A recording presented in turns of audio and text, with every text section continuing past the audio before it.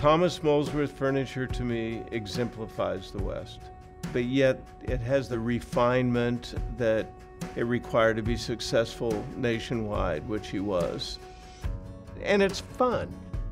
You look at one of these doors back here with this gunfighter going out the door. You know, what fun. This guy's an important designer. I bought this out of New York high-rises all the way to a camp in the Adirondacks. It fit everywhere perfectly. And the Bloom's house exemplified that. Here you walk into this setting, modern art next to Thomas Molesworth furniture in a very, very contemporary house. And it was great. Going there was one of the highlights of my life. And, you know, the success to me in the furniture is the fact that it can go anywhere. It's not dated.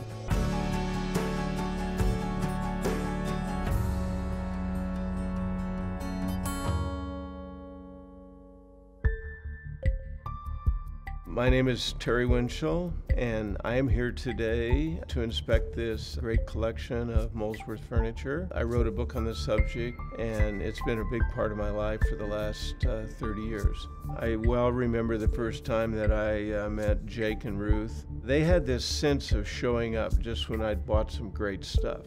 They had an eye, and it was because they were art collectors. We've always been collectors. I mean, it's just part of our nature. We collected pottery, we collected dishes, we collected a lot of things. We started to build the Sun Valley home in 1996. We were looking for natural materials.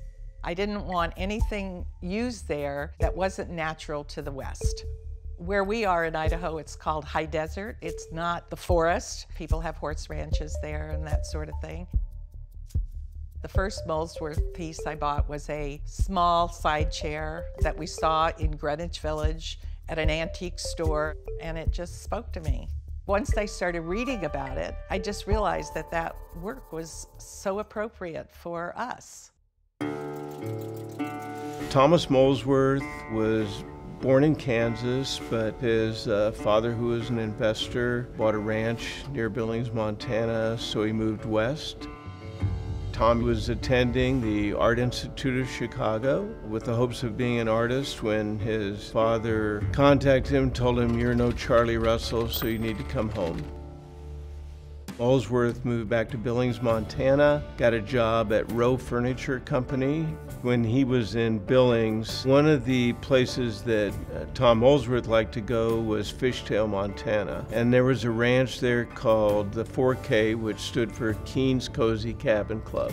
I think that was Molesworth's early inspiration. He decided to move to Cody, Wyoming, and in Cody he opened the Shoshone Furniture Company, which initially was just a regular furniture business. He even sold coffins to try and get through the tough days. About 1934, he was depressed, business was horrible, so he decided that he would make some rustic furniture, build a log cabin atmosphere, and put it in the front window of his store. A man by the name of Moses Annenberg had just bought a piece of property a few days before in Sand Creek in Wyoming called Ranch A, and he came in and ordered about 500 pieces of furniture. That started his career with the Boost.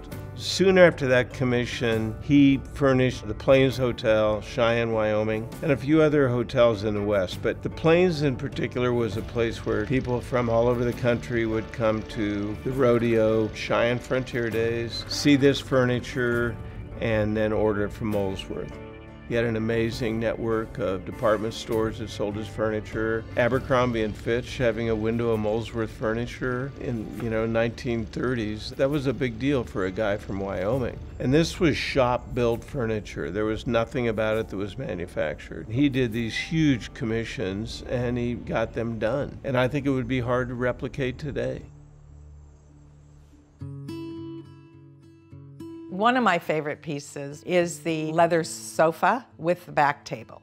We bought them together. I'll tell you another part of what a lot of people don't realize about the Molesworth chairs. Not the sofas, but the chairs are reversible. So there's leather on one side and there's Native American design fabric on the other side. So it was versatile.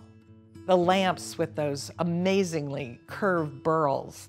I mean, to see a burl in real life is not easy. And that's just another example of the beauty of nature. Molesworth allowed us to have the nature of the outdoors indoors. There's a couple of my favorites. One of them probably being the radio. I bought this collection from a steel magnate by the name of George Ragnar, who had hired Molesworth to do the whole house. I saw this radio with these two great Kachina figures, which Molesworth probably painted with his own hand off of a Navajo rug, and every bit of it was great. I also love the game table and chairs, which actually came from the OTO Ranch originally, which was the first dude ranch in the West. Teddy Roosevelt stayed there. And I love the simplicity of the back of the chair where he had this Indian teepee with the door drawing you in. Great table with all this inlaid leather. And to see it in such great original condition, is amazing in itself. And sofa tables, although he didn't do a lot of them, are one of the most desirable things to find because they can go anywhere. Behind a sofa, along a wall, and all of the pieces I just talked about are all original leather and, wonderful.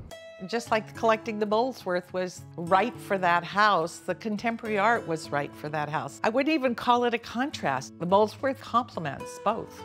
It's timeless.